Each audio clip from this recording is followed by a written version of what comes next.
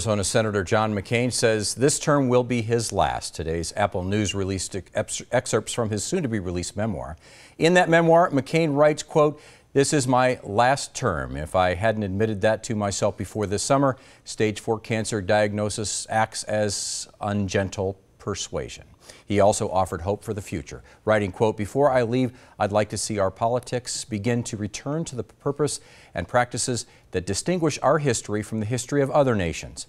The memoir is expected to be released on May 22nd. And apparently, former Vice President Joe Biden visited the McCains yesterday. In a tweet, Cindy McCain wrote that she enjoyed the wonderful visit and, quote, "enjoyed catching up with such good family friends."